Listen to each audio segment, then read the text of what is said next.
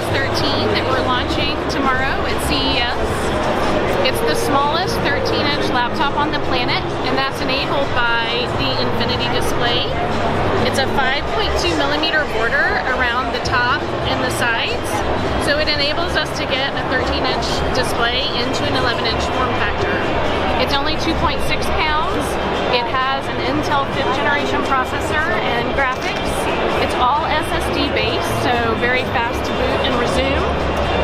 It's also got a beautiful Quad HD Plus display, so 5.7 million pixels. It's 400 nit brightness, IPS viewing, 1,000 to 1 color gamut or contrast ratio.